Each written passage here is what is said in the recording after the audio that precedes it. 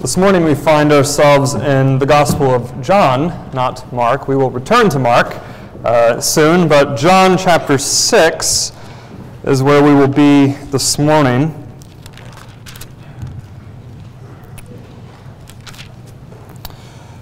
John 6, verses 35 to 40.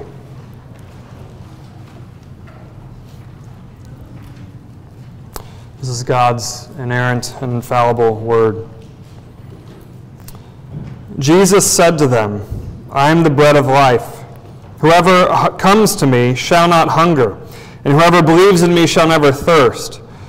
But I said to you that you have seen me and yet do not believe.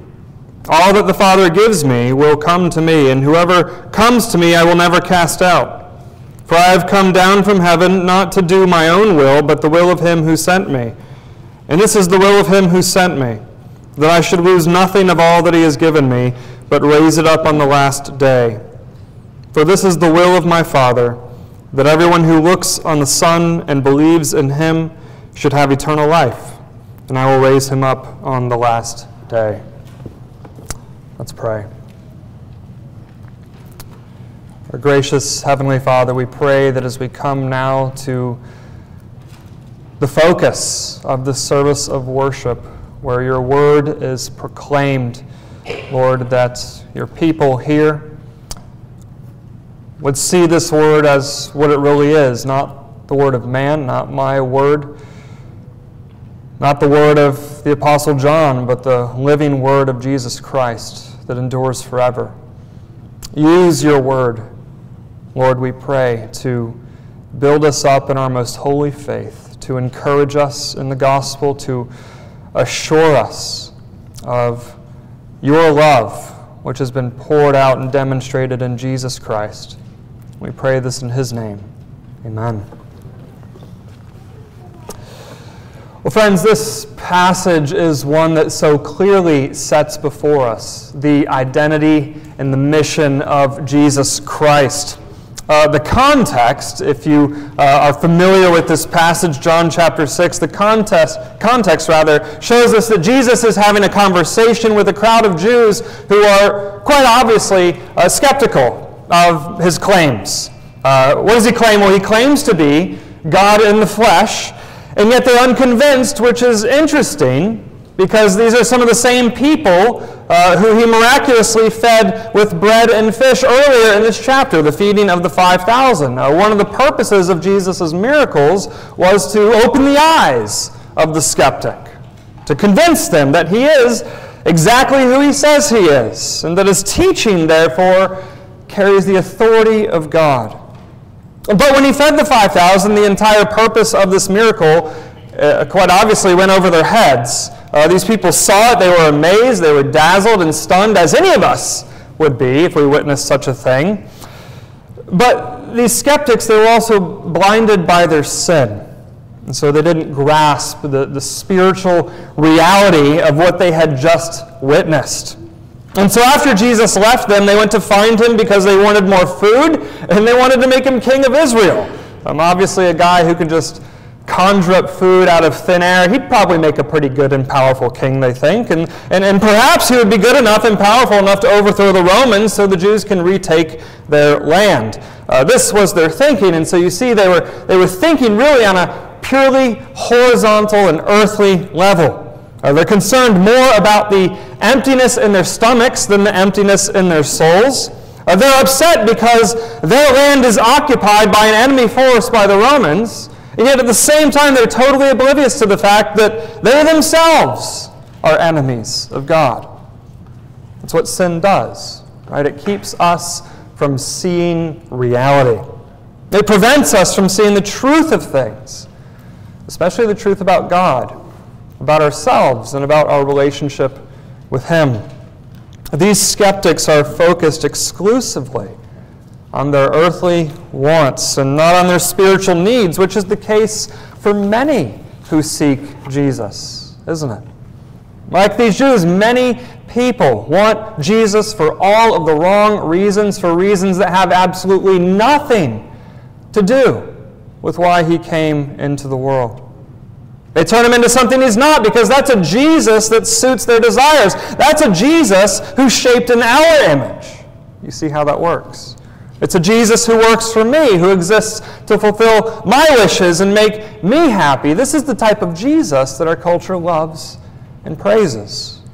He's a Jesus who's full of love and compassion, which really means he validates everyone's feelings and choices. This is a Jesus who exists for man. This is the Jesus that these skeptics were seeking, a Jesus they could control and a Jesus they could shape in order to mold him into to fit their disordered desires. But that's not the Jesus that the Bible gives us. The Jesus of the Bible, the Jesus who's portrayed in this passage, is the Son of God who came not to affirm us, but to seek and to save us because we are hopelessly lost without him. If Jesus came to just meet our earthly needs, to make our lives better and happier, then, to be honest, he's doing a pretty terrible job. Because regardless of how good your life is, you will still suffer, and every one of us will eventually die and lose everything that we have, right? I mean, how's that for some Sunday morning encouragement? But it's the truth, isn't it? And yet the Jews in our passage are like those today who want to mold Jesus into their own personal idol because they're invested solely in themselves and their own happiness and their own circumstances. The selfish desires of their hearts blind them to their real needs, which is a spiritually fatal mistake. That's what we're seeing in our text. But Jesus knows this about those he's talking to. He knows they don't get it. He knows that they are far more concerned with the things of the world than the things of heaven. And so what does he do? Well, in spite of their sin, he shows them grace. Right? He shows them true compassion. Not compassion as the world defines it, but compassion as God defines it. He shows compassion by telling these skeptics and all of us here this morning the truth about our sin and our need to be reconciled to God. Here Jesus reveals to you the path of salvation, and it's a path that leads directly to him. He says, I am the bread of life. Whoever comes to me shall not hunger, and whoever believes in me shall never thirst. Now, friends, what Jesus is saying here is very simple. If you're to have eternal life, you must feed upon Jesus Christ because he alone is the bread of life. There's an emptiness in your soul, Jesus says, that only he can fill. There's a spiritual hunger that you have, that every human being has, that we're all born with, that only Jesus can satisfy. I mean, haven't you felt that churning in your soul? And the dissatisfaction that comes as you try to fill your soul with things other than Jesus. God created us for himself, for his own glory. He's the creator, and we are the creatures who are specifically designed to worship him. But in our sin, we have turned away from him to worship what? To worship created things, Romans 1 says, which is idolatry. Rather than submitting to God and allowing him to define your life and living under his holy and righteous rule, you reject him. And by rejecting him, you've literally rejected reality. And when you reject reality, you make idols out of created things. You value the things of this world more than the God who created the world. Your ultimate allegiance is to them instead of to him. And so you look to them to do what only he can do. That is idolatry at its core. It's elevating anything in creation above your Creator. And this idolatry, the idea here of filling your souls with things other than Jesus, this just comes naturally to us because we're sinners. This is what we do day in and day out. I mean, maybe something works for you for a little while. Your idols. Maybe a job you enjoy works for a little while, or a relationship that you love, a possession you covet, a sin that you habitually indulge in. Maybe these kinds of things, you find that they inject some life into you, some excitement, some purpose for your existence, but you eventually find out what? That all of that is momentary. Idols are like a drug. You see, you take it, you might feel good for a little while, but then what happens? The effects wear off. Eventually that newness fades, and the things that were once fresh have become stale. What does this tell you? It tells you the futility of idolatry, that idols wear out. Okay? And there's typically three ways that people respond when their idols wear out and fail them. One way is that you decide to work harder and invest yourself even more in your idol, hoping to recover what you've lost. Okay? But how long can anyone really keep this up? How much effort can you dedicate? How much emotional investment can you make before you find yourself back in the same situation? The second response is to just jump from one idol to the next. As the effects of one drug wear off, well, you just go to another one, right? When the thrill and excitement of one venture fades, you just look to something else to fill that void. And so with these first two avenues, you see you're frantically working to fill your soul with something that matters, something that satisfies, something that gives you significance. But the problem is that you really never find what you're looking for. Nothing's ever good enough. Your soul is never filled. You're always coming up empty, which leads to the third response, which is despair. Eventually, you just get tired of the never-ending search. You get tired of the never-ending quest to find joy and satisfaction in the things of the world, and so you just find yourself in a deep, dark depression. When the things we love and treasure wear out, these are the three ways that people typically respond. And it just shows you the folly of trying to solve spiritual problems, right, soul problems, with earthly solutions, with something other than Jesus. Because we're sinners, we are spiritually starved. And when we're starving, you'll eat anything. Right? When your body is weak and in need of food, you'll content yourself with whatever you can get your hands on, and maybe you get by for a little while. That's what idolatry shows us, but it never lasts. Because just as someone who's starving needs real food, someone who's spiritually starving, whose soul is empty, will only be filled when he feeds upon that which brings true spiritual life. Jesus says to you, I am the bread of life. He is the food that you need, which means that unless you feed upon him, you will not survive. You'll continue defying the Lord who made you, consuming idols, all of these idols that the world gives to us. You'll continue to consume those things, and they bring momentary satisfaction, but you're never truly filled. You only find yourself in the end crushed. You'll find yourself crushed in the day of judgment, under that immeasurable weight of God's holy wrath. That is the path of idolatry. The wages of sin is death. The Bible tells us very clearly. Idolatry leads to not only emptiness and sorrow in this life, but to an eternity of sorrow and emptiness and suffering in the life to come. But Jesus, the merciful Savior, comes to you this morning with a message of truth and a message of hope. He's the bread of eternal life who came to deliver sinners from eternal death. He's the bread who revives your soul, who satisfies your hunger in a way that nothing in the world can. And the glory of the gospel, friends, is that you don't even have to work for this bread. You don't have to work for this food. The bread of life is not a reward that is held out to those who are on their best behavior. Instead, it's freely given to those who just open their hands and receive it from Jesus in faith.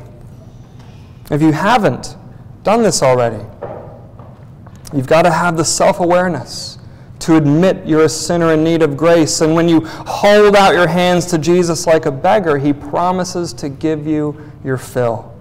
When you feed upon him in faith, your soul that was once empty is now full. Though you were dead in sin, you're now alive because you've fed upon what? The bread of life. You were once guilty before God, but now he's washed away all of your sins. You were once alienated from the Lord, but now you're reconciled to him. Though you were once at war with God, you now have peace with him. through His Son, Jesus Christ. These are the eternal, spiritual blessings secured by Jesus and held out to all who would receive them in faith. He promises that if you come to Him, you'll never be hungry or thirsty again, because you now enjoy eternal life in fellowship with God, who is your Creator, your Redeemer, and your friend. By paying the penalty of sin on the cross and by being resurrected in power and glory, Jesus became for us what nothing else in the world can: the author and giver of everlasting life. This is the great encouragement to each of you who's trusting in Jesus this morning. You were made by Him and you were made for Him. He's the food that your soul was uniquely designed to crave, which means, unlike the idols of the world, the food that Jesus offers never perishes, but endures forever. And so no matter what you're struggling with, allow God's Word and promises here in this text, allow them to encourage you. Regardless of what happens to you here, regardless of what ails you, if you fed upon the bread of life, you have life indeed. You have Jesus, and He has you. And this glorious gospel truth is the only sure and lasting comfort that any of us have in life and in death. Though there may be others here who are skeptical of Jesus and skeptical of His claims in our passage. Maybe you're one who thinks that, well, what I'm saying sounds too good to be true, or perhaps you think it just sounds ridiculous. Whatever the reason for keeping yourself away from Jesus, I want to challenge you to think seriously about all of those things that you rely on to give you purpose and to inject meaning into your life. What's your reason for living?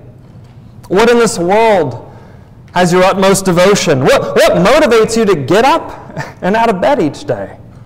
What food is fueling your soul? Once you figure that out, think about what Jesus says in verse 27 before our text, where He says, "Do not work for food that perishes." If you're living for something or someone other than Jesus Christ, then you are working for food that perishes. You are enslaved to an idol, to something in this created order, and it will perish. It will constantly disappoint you. It will never be enough. It will never give you what you're searching for. And so what will you do when you finally discover that this food you're working for only leaves you empty and unsatisfied? Will you just try harder to recover what was lost, only to lose it again and again? Will you give your heart over to something else in search of one more burst of momentary happiness, and yet never finding true and lasting joy? Or maybe you'll give up the search and retreat into a dark and lonely place. These are your options. And regardless of which path you take, they all bring you to the same place. You see, this place of emptiness and sorrow, suffering, and ultimately eternal destruction under the wrath of God. Those who worship and live for idols will perish along with their idols. But Jesus says, "Do not work for the food that perishes, but for the food that endures to eternal life, which the Son of Man will give to you." What is this food? Well, this food is Himself. Jesus is the bread of life who satisfies those who are hungry and thirsty in ways that this world never can. You were made by Him and for Him, which means that there's nothing in the world that can replace Him. And so you need to return to Him. If you have not done so, return to Jesus by forsaking your sin, committing yourself to Him in faith, trusting that He is the Savior who came to deliver you from the punishment you deserve and restore you to life-giving fellowship with the Lord. As He says in verse 37, if you come to Him in faith, He will never cast you out. That's the type of security that Christians have.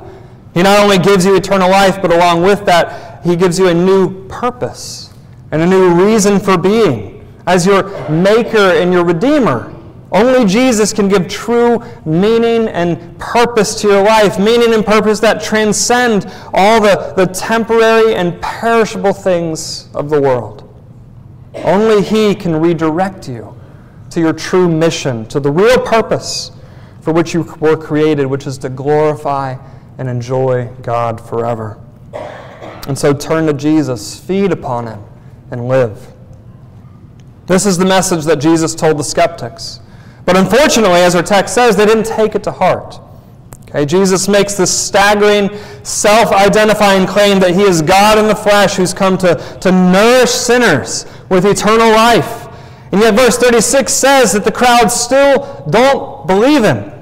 With their own eyes and ears, they've witnessed the power and the presence of his heavenly kingdom. They've experienced firsthand the same kinds of miracles that the Old Testament saints experienced when they were fed with manna in the wilderness. And yet their hearts are still hardened and closed off to the grace of God. And Jesus tells us why this happens. Why do some eat the bread of life while others reject him? Verse 37, all that the Father gives me will come to me. And so the plain teaching of this text, friends, is that the Father has given some people to his Son, and they are the ones who will come to him. In other words, the crowd didn't believe in Jesus because they weren't among God's elect, at least not all of them. They weren't those chosen by the Father before the foundation of the world to receive the free gift of eternal life purchased by Christ and applied by his Spirit. Jesus says that all those elected to eternal life will come to him. They will feed upon the bread of life. Only those given to him will, in God's perfect timing, come to him in faith. Jesus is talking about a very precious truth of the gospel, one that must be handled with great care. And yet at the same time, it's one that you can't ignore and that no believer in Jesus Christ can ignore, no matter how uncomfortable it might make you feel.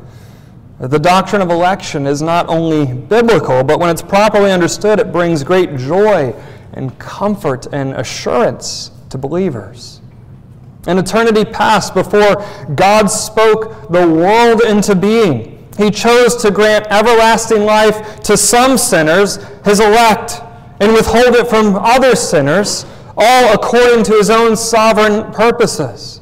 Out of his own good pleasure, he elected some to be the objects of his divine mercy and love. He would rescue them from his judgment, cleanse them of their sins by the blood of his Son, and raise them up to newness of life by the Spirit.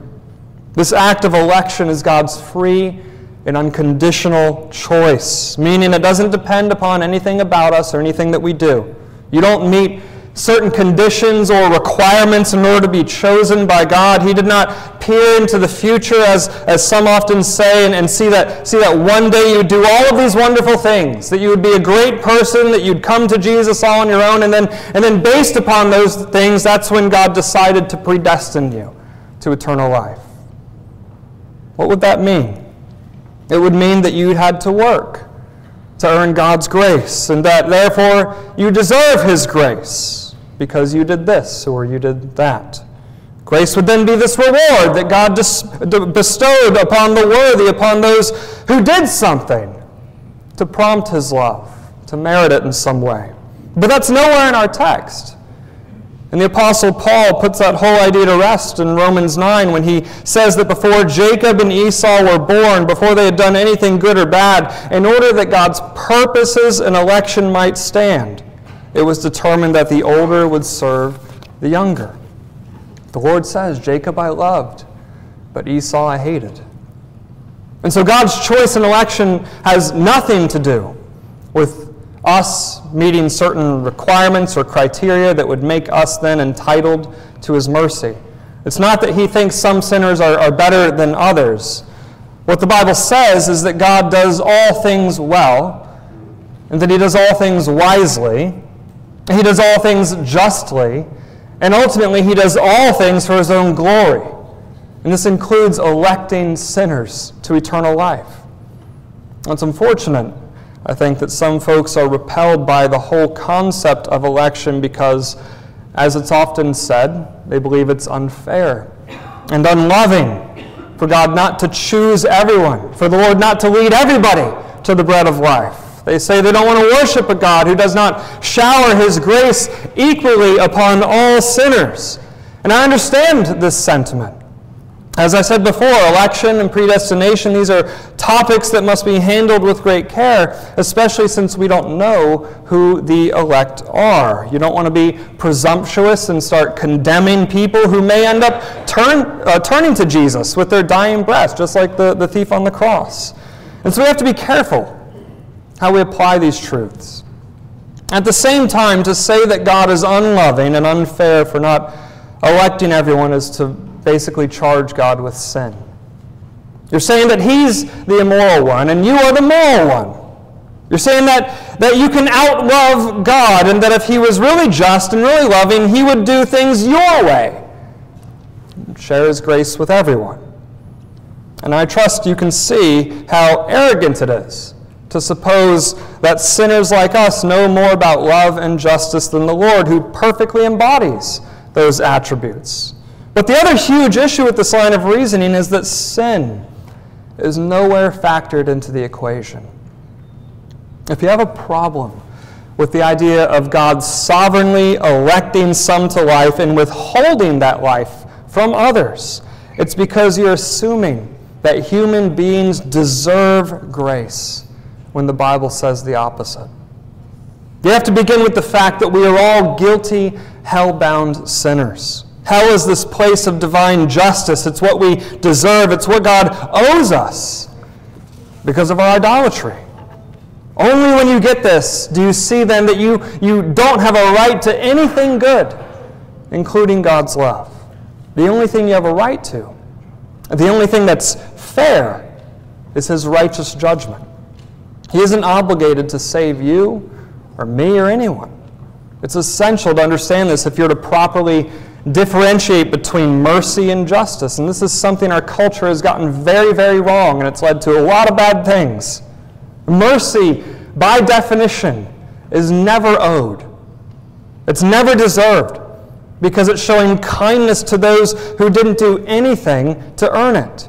Charitable organizations, friends, are not out there administering justice. Okay, they're administering charity to the poor and needy. They're showing mercy and compassion.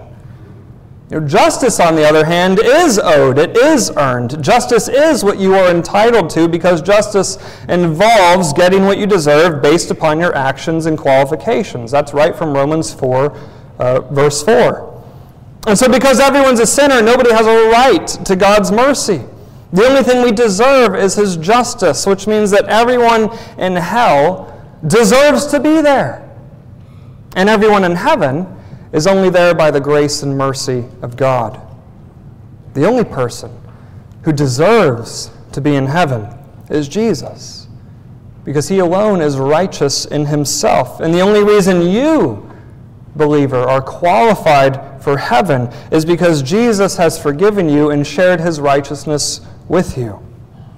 And so that the Lord chooses to elect and save anyone from his judgment is an act of pure, unadulterated grace.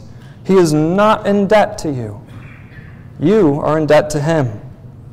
What's more is that Jesus highlights here the necessity of God's electing grace. He says, all that the Father gives me will come to me, implying that if the Father gave no one to Jesus, then what? Then no one would come to him. Apart from the Father's predetermined choice, nobody would repent and believe the gospel. We'd all just continue living our lives famished, starving in our depravity, filling ourselves with all this food, all these idols that don't satisfy until the day that we perish. And so the Lord must elect sinners, if any, are to feed upon the bread of life. And so divine election is purposeful. It's powerful. It makes salvation a certainty. Jesus is not, friends, get this image out of your minds if you have it in your mind. Jesus is not crossing his fingers, just anxiously knocking on the door of people's hearts, begging to be let in. Let me in so I can save you. That's how a lot of people think that Jesus saves sinners. That is not the case. No, all those predestined to eternal life will come to him because they've been given to him by the Father. And now you might be wondering at this point, well, how do I know if I'm one of the elect? That's a common question. How do I know if God chose me? Well, the answer is simple. It's right in the text.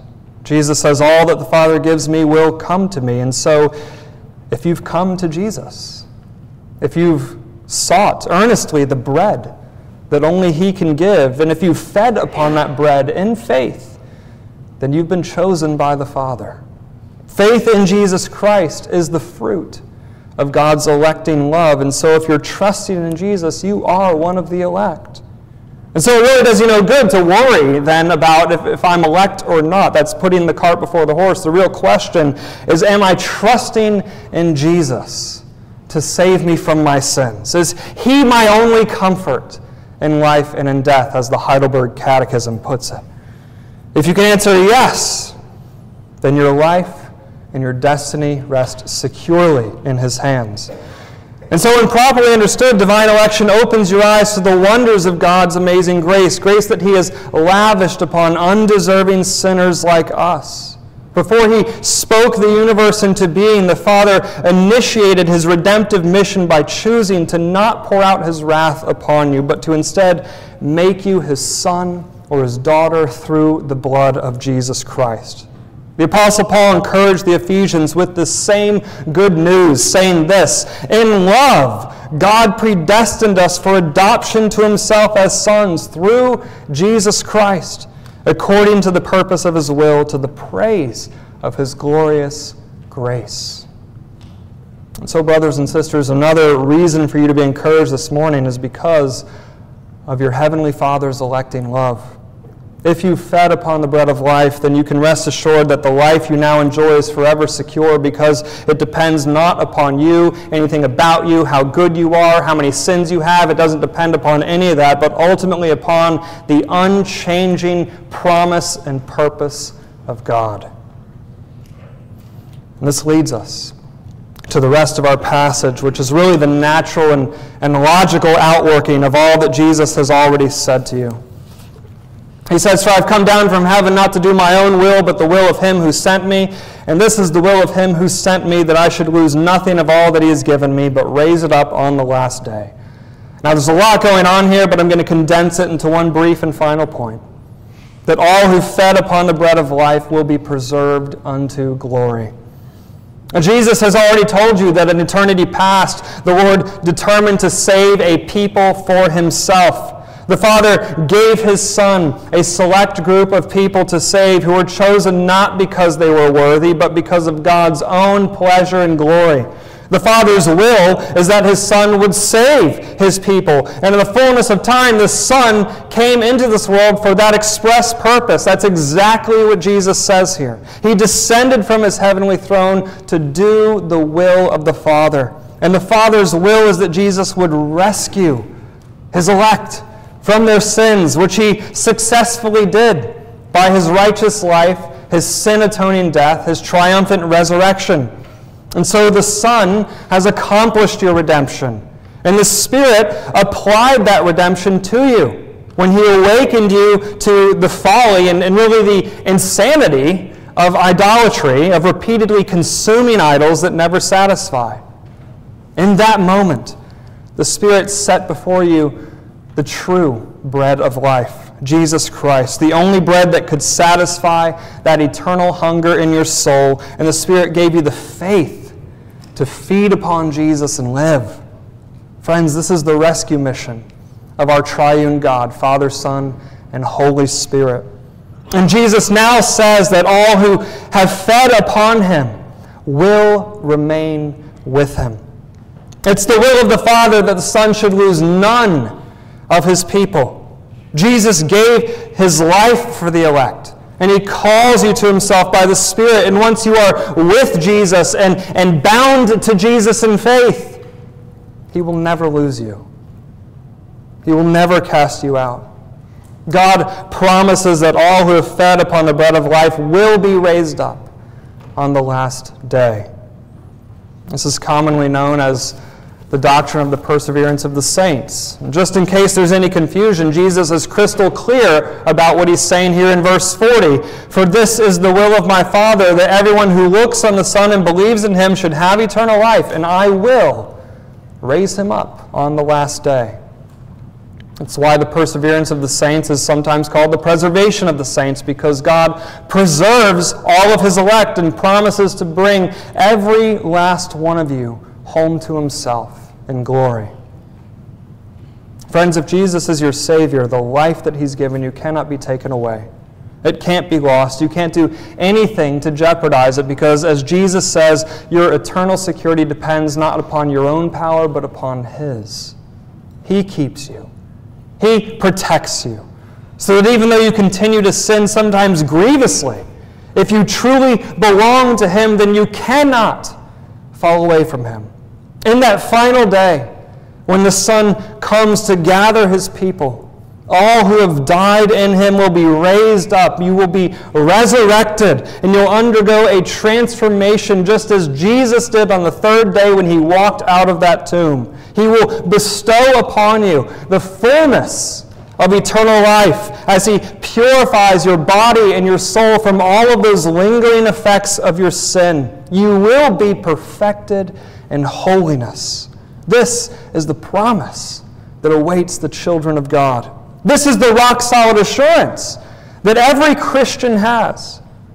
It's the certainty that awaits you who believe.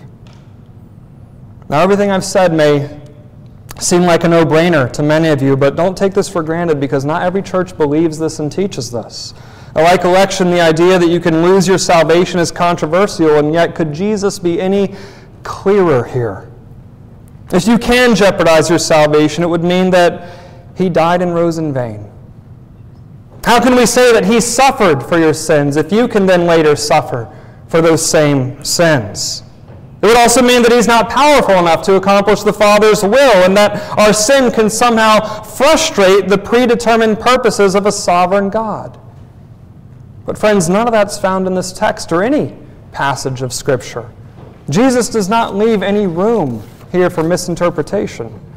Those the Father has chosen are those the Son has redeemed, and those the Son has redeemed are those the Spirit has called, and they cannot and will not be lost, because as Jonah declared, salvation belongs to the Lord. And so take hold of this gospel assurance, because life is full of troubles that lead Christians to doubt God's saving promises all the time. There are many things that can pull you away from Christ, things that crush your spirits to the point that you think he's abandoned you. There are sins you battle with that may be choking the life out of you in this very moment, and you wonder if Jesus could ever really love a sinner like you. And the world, we know, is constantly dangling its shiny idols before your eyes, tempting you with empty promises, telling you that if you really want to live, then you need to stop following Jesus and turn to all these other things that can never truly satisfy. The world can only offer you stale and moldy bread, which will not only leaves you empty, but it makes you sick and miserable. But even though you know this, even though you know where the true bread of life is found, you, like every Christian, still struggle to be faithful to Jesus. And it's in the midst of these struggles, friends, in the midst of these temptations and the trials that you face, that he speaks this extraordinary promise to you this morning that he is holding on to you through all of it, and his grip never weakens. Remember this as you come to the Lord's table this morning to feed upon the bread of life once again. Jesus meets you in his supper to reassure you of the very same promises here, that you are secure in him, that he is with you in every valley of life, and he's preserving you until that day that you are safely at home with him. And so despite all of the uncertainties in your life, go forward fully confident in what is certain, that the good work the Lord began in eternity past will be finished in the last day, when you who've had your hunger and thirst satisfied in Christ will be delivered from all of your sin and all of your suffering and raised up in glory as you finally behold your Savior, Jesus Christ, face to face. Let's pray.